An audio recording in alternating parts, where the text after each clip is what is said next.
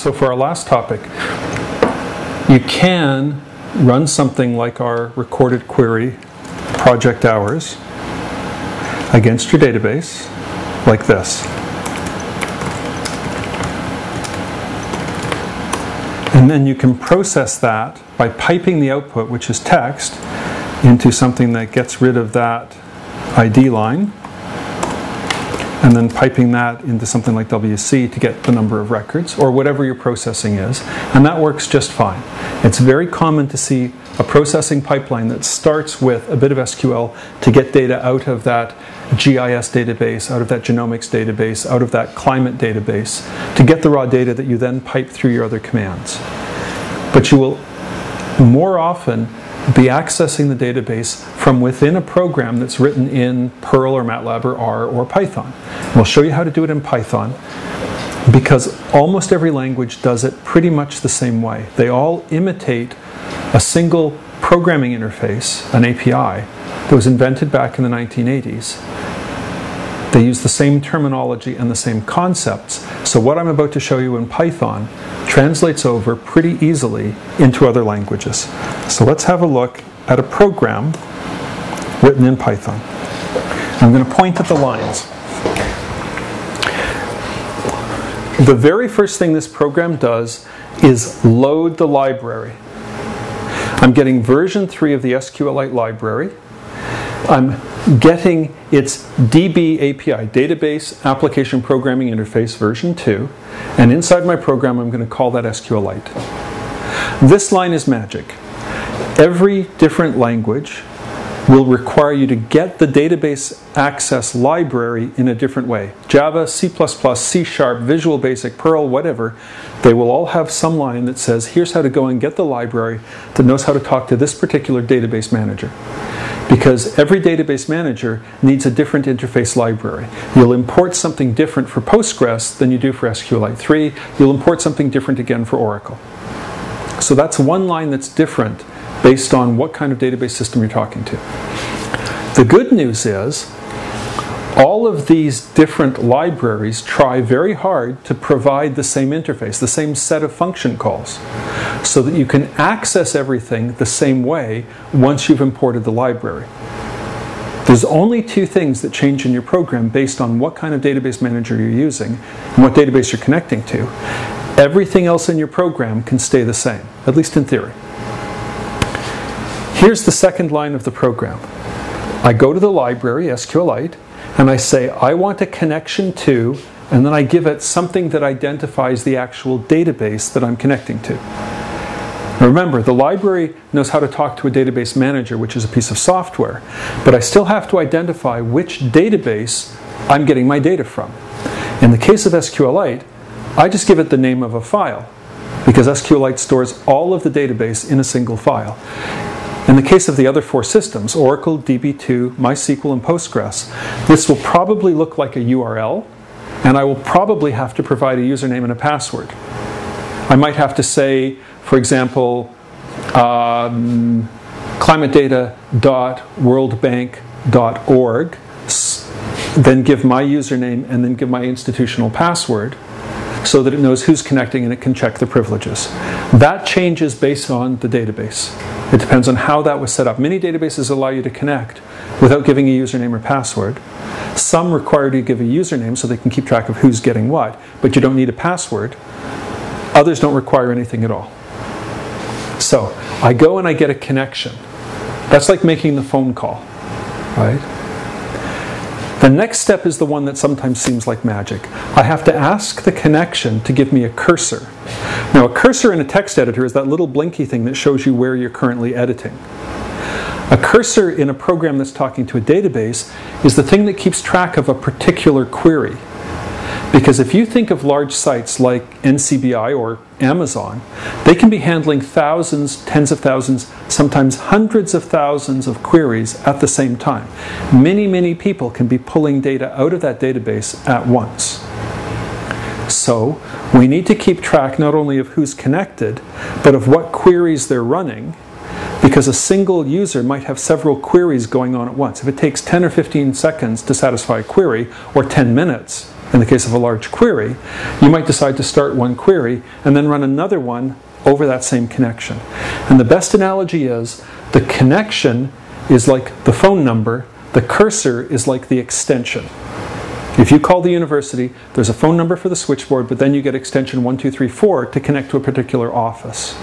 That's the same idea as connection and cursor. Okay, now I've got a cursor, and the cursor is the thing I'm going to use from here on in. I say, cursor, please send this SQL to the database for execution. This is just what we've been typing in directly to the SQL prompt, including the semicolon at the end. Please don't forget it. This is any query that I could run interactively from the prompt. I just say, cursor, I want the database to execute that and give me back the results. Okay? So that string gets sent off, and then I can say, cursor, please fetch the results. Now, typically, you can do a fetch all to say get them all in one batch, or you can do a fetch and give it a number and say I want the next 20. If you know in advance that you're only going to get a few answers, where a few means a few hundred or a few thousand, just do a fetch all. Just get everything at once. But if you don't know how much data you're going to get, or if you're expecting a lot of data, gigabytes these days, what you'll probably do is say, fetch me the next 100 or the next 20 or the next 1,000. I'll process those, and then I'll come around and fetch the next 20 or 100 or 1,000, process those, and so on. I'll batch up my processing. And you've all seen this. If you go to a site like Amazon and say, recommend some books, they'll show you 20, and then there's a more button. What's happened is their program has gone, done a fetch from the database, and said, fetch 20 results. They show you those 20, and when you click more, they go and they page through and they fetch the next 20. That way they're only grabbing a little bit of data at a time, and they're not fetching a lot of data just to throw it away. In this case, I know my database is small, so I just do a fetch all. And then I say, for R in results, for each row in my results, print out the fields. I get back a list of results. Each element in that list is a list whose fields are the record fields. I asked for two things, first name and last name. So each element of my results will be a list with two fields. R0 will be a first name, R1 will be a last name. If I had asked for 4 things here, every element in results would be a list with 4 values, and so forth. I get 1 element in results for each result to my query. So here, I know I've got 4 people in the person table. I should get 4 things. When I'm done all of my processing, I close the cursor and then close the connection. Now, strictly speaking, you don't have to do this. Your program could just quit. It's very good practice to close things on your way out. Because if you've connected over the network to a database in Australia, or if you're in Australia, New Zealand, if your program just stops and goes away, it may or may not, on its way out, send a signal to the database saying, I'm gone, you can free up the connection for somebody else to use. If it does not send a signal, the database manager will probably hold that connection open for 1 minute, 5 minutes, or 10 minutes, depending on settings. During that time, nobody else can use the connection. There's only a finite number of connections, typically a few thousand, to a machine hosting a database. So if you've got lots of people whose programs aren't being polite, are just putting down the phone but not hanging up, the line isn't freed, and if the line isn't freed, if the connection isn't closed, it can't be reused, so access becomes more difficult for other people. They have to wait longer to get a connection. So, close the cursor, close the connection. Anything that you open, you should close. So let's see this program in action. Python, run allnames.py. And there's my 4 people. Just to go through it again, I got my database library. This is the thing that knows how to connect to and communicate with a particular database management system. That's one of the things that changes if I ever decide to switch from SQLite to MySQL to DB2. I get a connection, and the parameter I pass in is the name of the database, the URL for the database, a username and password, something that the sysadmin requires in order to let me get at this data. In the case of SQLite 3, it's just a file name. I then say, right, now that I've got a connection, let me get a cursor. The connection is like the phone number The cursor is like the extension that actually connects me to a particular person. I then ask the cursor to send this string of SQL down to the database for execution. I then go back and ask the cursor, get me all the results for your query. If I want to overlap several queries for performance reasons, I would need a separate cursor for each. If I want to talk to 3 different people at once, they better be on different extensions, otherwise the phone call is going to get pretty messy. I can either fetch all of the results or fetch them in batches. In this case, I'm fetching all. I'm going to get back a list of results, one for each result record, and each element of results will be a sublist that's got as many fields as I asked for. So here I'm just printing them out, and when I'm done, I close the cursor and close the connection to free up resources for other people to use. This is at the heart of most websites that you access. Your web browser sends material to a program which pulls out things like what papers are you searching for, what date range, what journals, and so forth, formulates the SQL, sends that to the database that's actually storing the information, fetches the results, and instead of printing them directly, puts HTML tags around it so it'll display nicely in a web page, and gives your browser back that web page. Right. You don't need to have all of that web goo on the way in or the way out. You can just run a program like this on your machine and connect to databases that can be anywhere in the world as long as the sysadmin has allowed access. Having said that, there's a lot of things that can go wrong with this if you're not careful, and we discuss some of them in the online material. But this is the basic model. So to close, why use 2 programming languages? Why have both Python and SQL?